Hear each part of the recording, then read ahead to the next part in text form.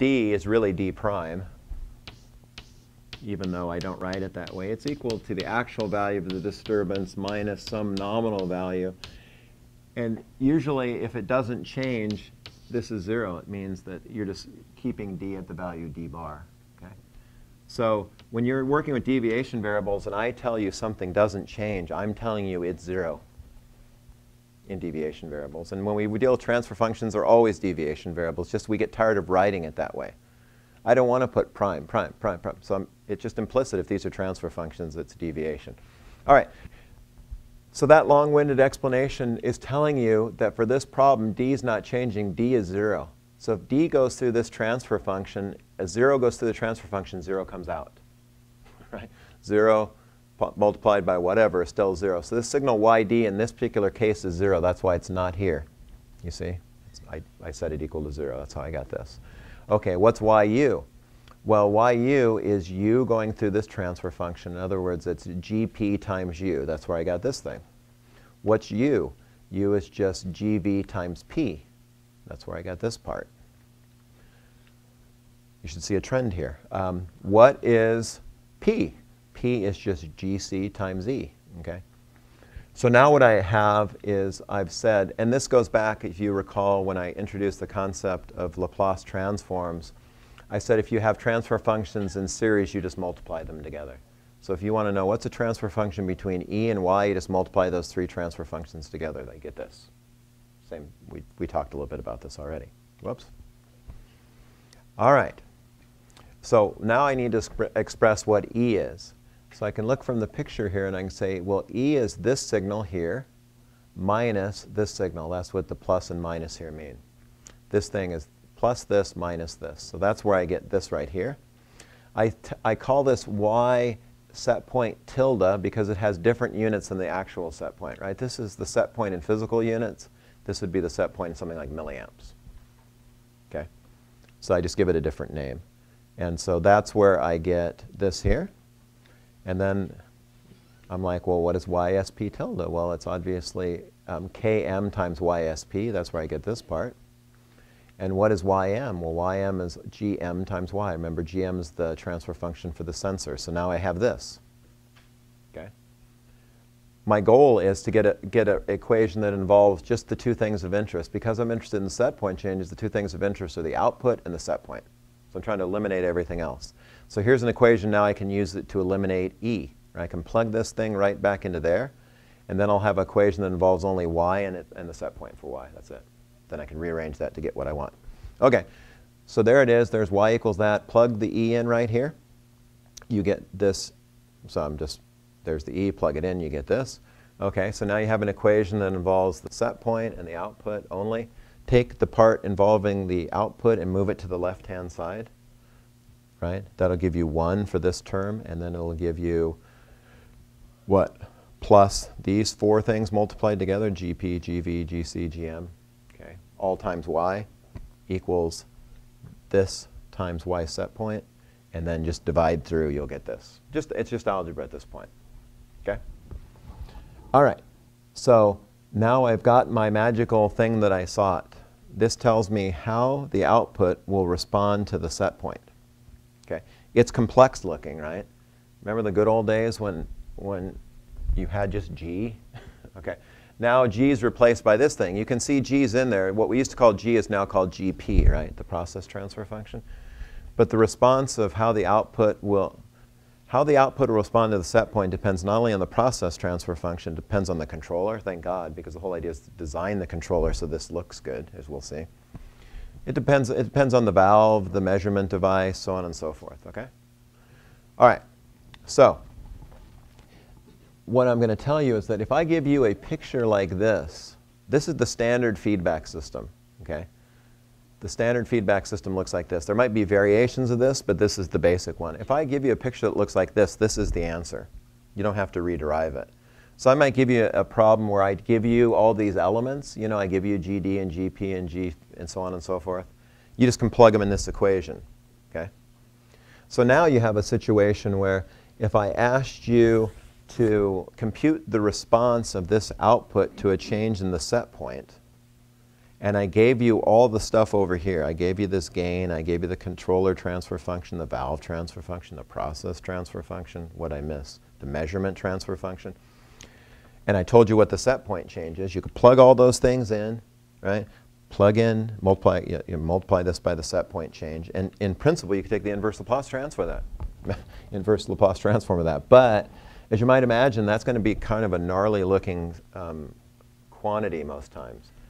Like you remember, you had to do this sometimes, and sometimes the inverse Laplace transform you needed to take wasn't in the table. But usually it was, right? But the chances of what you need to take the inverse Laplace transform being in the table now are greatly reduced because this thing's going to be a lot more complex. Okay? So that's just the way it is, right? It's not desirable, but it's nothing you can do about it. Eventually what I'm going to teach you is, okay, so one thing you can do here is specify all the information, including the controller, and then you can compute what the controller does by finding this. So the kind of thing you'd be looking for when it's all said and done would be something like this. Right, here's the output. Here's time.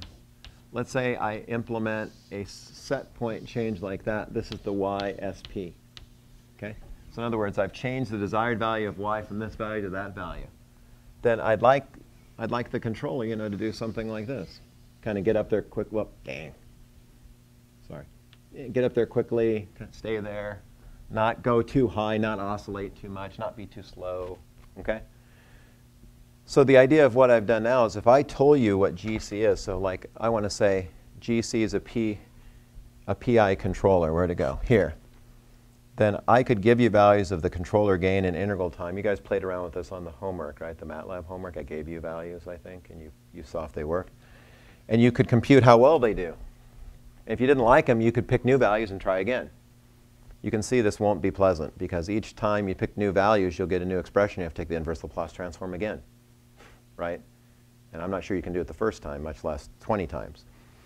So what are we going to do to simplify this? Well, one thing we can do is take this all into Simulink and just simulate this. Because Simulink will simulate closed-loop systems just like open-loop systems, and you've already seen that a little bit, and I'll show you more of that. But eventually what we're going to do, instead of specifying what the GC is and computing what this response is, I'll tell you what response I want, and then you'll find the controller that does it.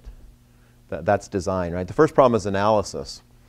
Like in design, when you take the design course, if someone specifies a distillation column and tells you to simulate that, that's an analysis problem. There's no design component. It's just like you got 100 trays, here's the feed, you code it up in Aspen Plus, you simulate it, you get the answer. Okay, there's no design component. If someone says, I have this mixture and I want this bottoms and overhead product composition, design the column, that's a design problem. Okay? And so right now what we're going to start off by doing is analysis. I'm just going to tell you all this information, you'll find the response. But eventually you're going to I'll tell you what I'd like the response to be, you'll design the controller to do it. That's the ultimate goal. That's a little bit off though. Okay, so that's the first problem. Now we'll do the other problem. That's that we know we want to compute what the response of this output is to this disturbance, but we're going to assume at this point this set point is not changing. If the set point is not changing, that means it's 0. Because we're talking about deviation variables. If that signal is 0, then this signal is 0, right? And that means the E here will just be minus this, right? Because it's 0 minus that thing. So you'll see that coming up. All right, so march through the diagram. Y equals that plus this, just as before. Now this term is not 0 because the D is not 0, because I'm telling you it's not 0 because it's changing, okay? So there's the YU thing, GP times U. There's the YD thing, GD times D. Now I just have to write what this U term is. This isn't changing for now. I just keep carrying that along. What is U? Well, U is GV times P. That's this thing. Okay, what's P? P is GC times E. That's that. So I get this. Here's the air. Same thing as before, but again, this term now is going to be 0. Set point 0, then Y tilde SP will be 0. In the air, it's just going to be 0 minus this signal here, and this signal ym is right gm times y. So this is the same thing I did before, but now this thing is 0 for this particular case. All right, so there you go. There's your air. Plug that guy into there. Now you'll have an equation that involves only the output and the D, which is what you want. Okay? If you plug it in right there, you get this. Take the term involving y here, move it to the left-hand side, gather the terms, divide by it, you get this. Okay? It has the same denominator as the other one. If you look at this denominator, exactly the same. Different numerator, though. Actually, a simpler numerator. Okay? So now I could ask you to do the following, I would say. Compute the response to a disturbance change. So I give you the disturbance changing, you know, it's like a unit step change. I give you all these different transfer functions. You multiply, you evaluate all these, multiply that thing times d, try to take the inverse Laplace transform. But the goal here will be something like this.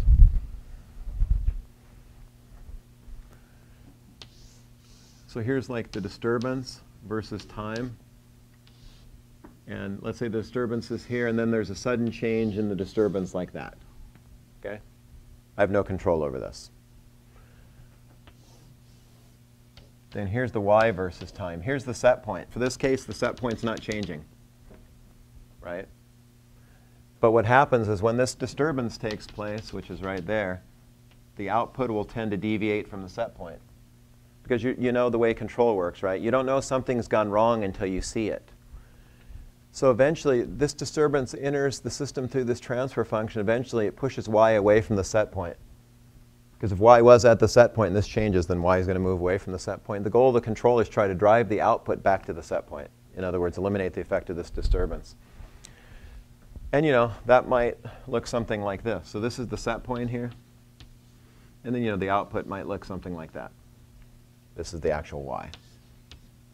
Okay, so you understand these are two different problems. One is, I want the set point to change, and I want the controller to follow it. Okay? The other case is the set point's not changing, but the output deviates from the set point because there's some disturbance in the plant that causes it to do so. So these are the two problems of interest. All right. So now we've got this magical transfer function. And now you ask the question, what if I change both these things at the same time? So that's set point changing alone. This is disturbance changing alone. What if they change at the same time? Well, the system is assumed to be linear. That means superposition applies. That means this is true, right? So this was the transfer function between the set point and the output we derived. This is the transfer function between d and the output we derived. That's what happens if they change at the same time. Just the sum of the two effects. The system's linear. That's why we love linearity, because effects add. Systems nonlinear effects don't add like this, right? All right, and sometimes this is written in a simplified form. This denominator is a little bit unwieldy. A lot of stuff's unwieldy here, but so this is often called GOL. So the transfer function for the controller, the valve, the process, the measuring device, lumped together, just called something called GOL, and you can just call that GOL and rewrite it like that. Okay. So GOL stands for open loop.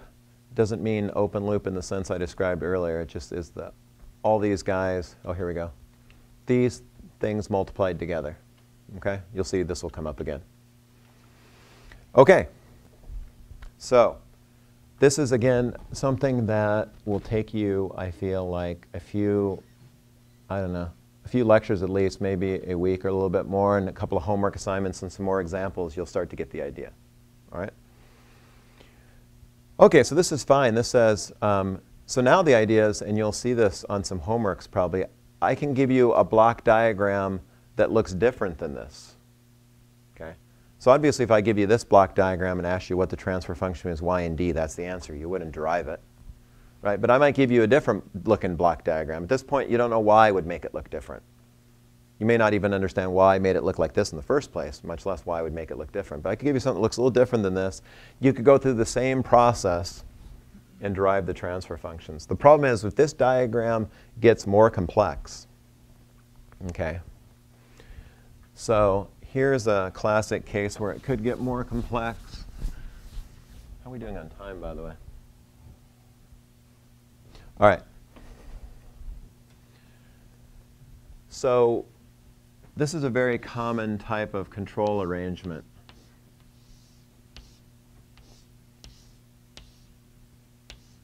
As usual, my drawing is less than ideal. Looks kind of like an alien mushroom. That's a control valve. Okay? All right. So you've got a flow controller here, right? This is a flow meter. And so you're going to measure the flow, send that to a flow controller. It's going to manipulate this valve to get the desired flow coming out of this valve. Okay? This is a controller. It looks just like the example that we went through. It's greatly simplified. In this case, the process is the valve itself. Now, usually, how do you know what flow you'd like to achieve? Like, let's say this is coolant flow to a reactor. You know exothermic reactors, right? If you have an exothermic reactor, you have to cool it. Something's going on over there. I'm not even looking. Okay. All right. If you have an exothermic reactor, you have to cool the reactor. So this might be flow of coolant to the reactor, right? So how's this going to work? Are you just going to specify a coolant flow and just let it flow constantly and then hope that cools the reactor enough? No. You're going to actually adjust the amount of flow you put for the coolant depending on what the temperature of the reactor is, right? So the idea is that you might have a whole other controller here, a temperature controller, that determines what that flow should be. This is called cascade control. We'll get into this, okay? Right, does this make sense? So you have a flow controller. This controls coolant flow to a reactor. Coolant flow, Mike, flow. And so what's going to happen is you're going to have a temperature controller on the reactor, and this temperature controller is going to decide what it'd like the coolant flow to be, and then this little controller will get it, right? So this is one controller writing a set point to another controller. It's like one controller inside another controller. It's called cascade control. The block diagram looks kind of like that, but inside here is another feedback loop for the flow controller. It's pretty complex looking. And this idea of algebraically, we'll see this, I'll explicitly have a whole lecture on this, but the idea of algebraically deriving these transfer functions gets a lot less appealing if the block diagram starts to look more unwieldy. So what I'm about to do is give you a very general approach. It works really well to derive a transfer function for anything of interest. How are we doing here? Oh, not bad. All right.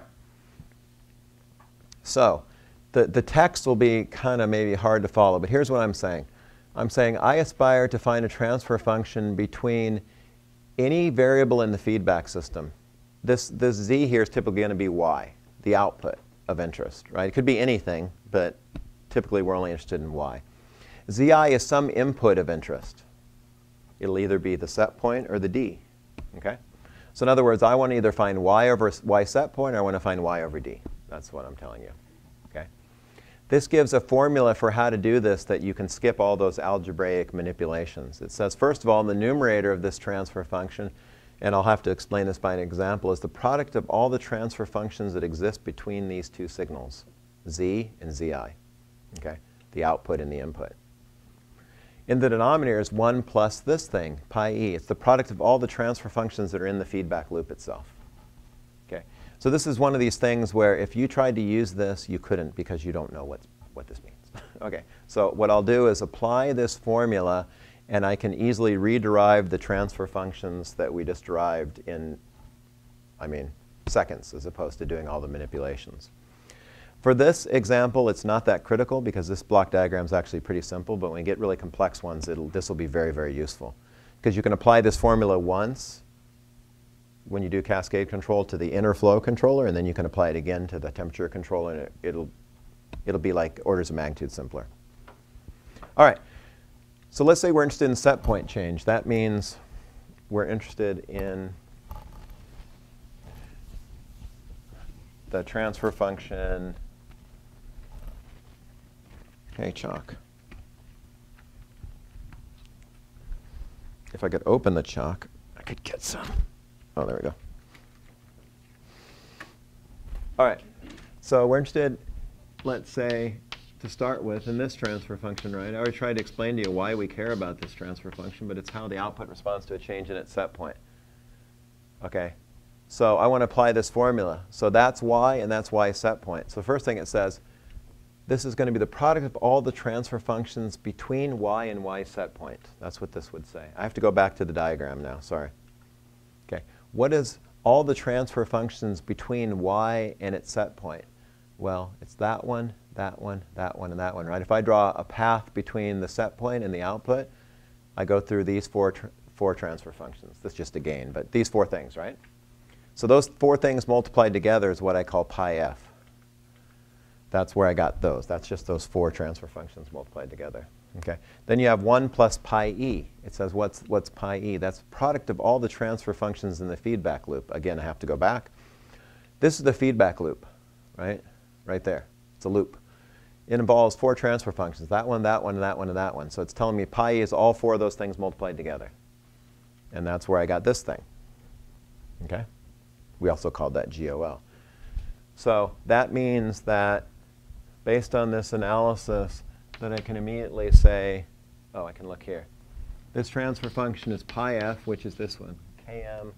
The order doesn't matter, obviously, but GC, GV, GP, 1 plus, I'd like to think it's a G, well, different order, great. GC, GV, GP, GM. You understand? So the idea is that you can do this much more quickly. You just can you just look at the block diagram, you immediately write this, you immediately write this, you immediately have the answer. It's that easy. We can do the same thing for the other transfer function. It says, okay, what is the transfer function now between y and d? So we want to know this one.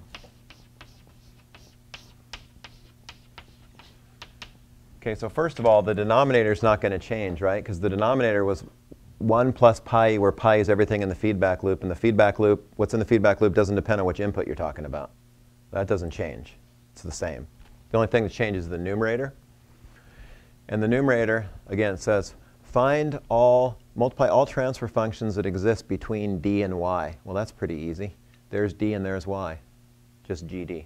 That's the only thing in the path between them. Okay? And then if you wrote there's the denominator, there's the GD. You got it. Okay? So this will end up being easier to do. It doesn't make a big difference now, but it'll be easier to do once we have more complex block diagrams. So a very common problem, I can tell you, is that I'll make some perturbation of this diagram that it's hard for me to explain now what kind of things I might do.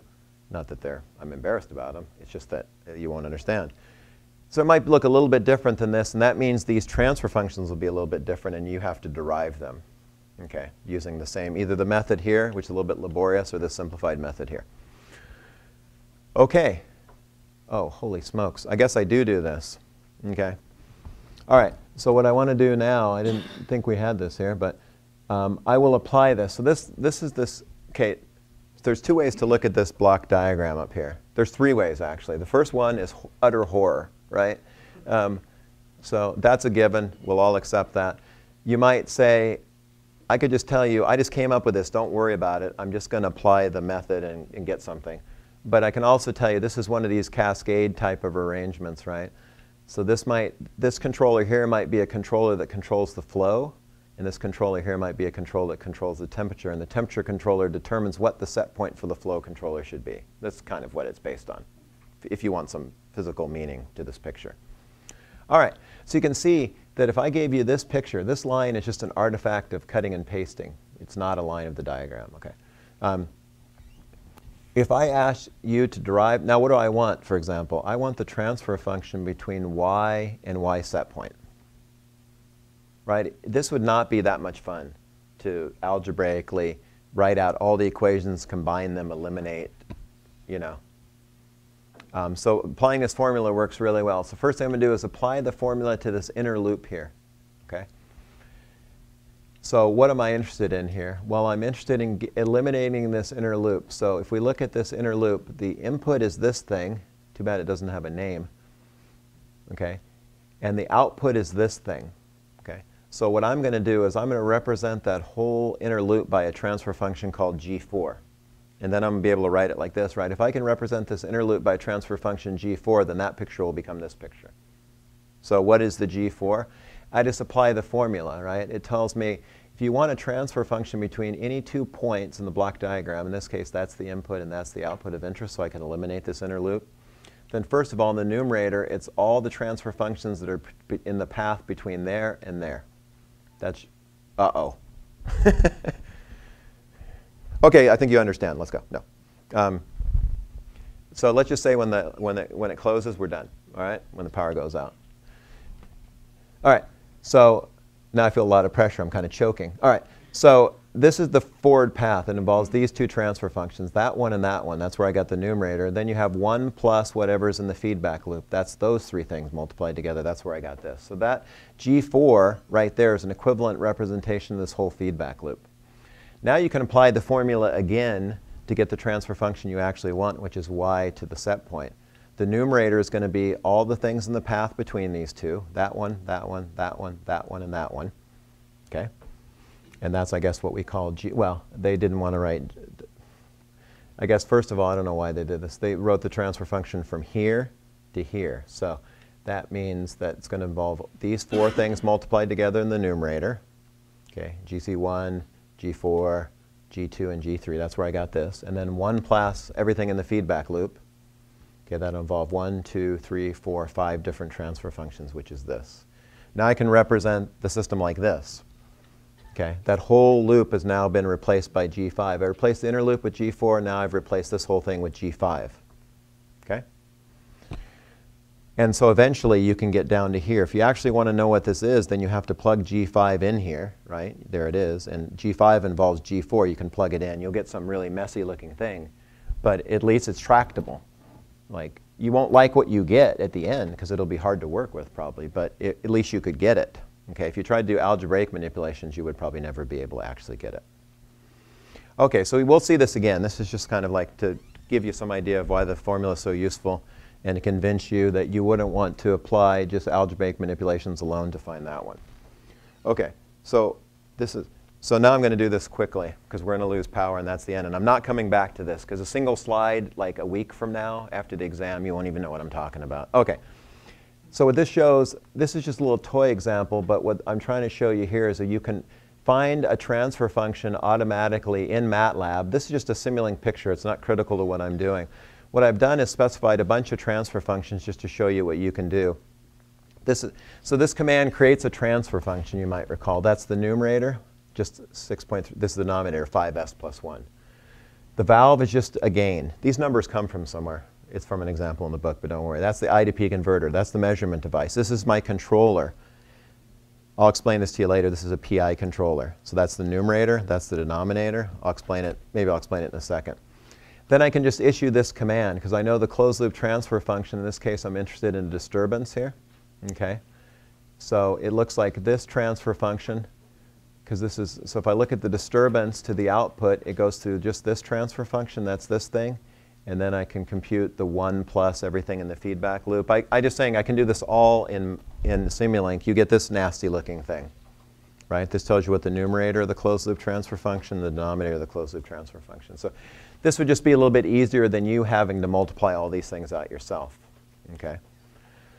So, all right, I've made it without losing power. It's impressive. All right, so what we're going to do tomorrow, which is Friday, is I will go over the midterm from last semester. It's already posted up there along with the solution, so if you want to look at it beforehand, that's fine. And you can ask any questions. We can do anything you want, but unless I hear otherwise, I'm just going to go through the exam and work it for you. Okay? Then the exam will be Tuesday. The exam will be open book and open note, as we talked about. You'll have an hour and 15 minutes to do it. I've already put the exam together. I think it's easier than usual. That's my goal. Okay? So we'll see if I accomplished it. All right.